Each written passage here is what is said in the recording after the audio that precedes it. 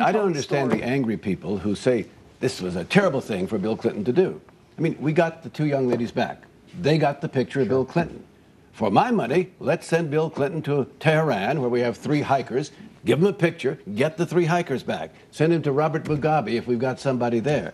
To say that there was something wrong with this negotiated behind-the-scenes deal to get the 2 women back is I guess they had no choice.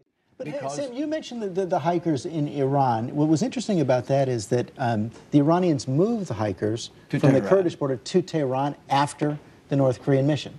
All right, fine. So we'll send Bill Clinton. I'll be happy to send him. Let's somebody to come Clinton and Carter and Bush. And the other Bush. And get the hikers I just don't back. think it's necessary in the United States interest to have somebody, Bill Clinton, out on an apology tour, just no matter what public policy. For? He went to a North Korea and he apologized on their behalf for having violated their law and having coming to the country. He went and made an apology in order to get them back. If they violated their law, just a minute, if they violated their law, what's wrong with saying we're sorry it happened?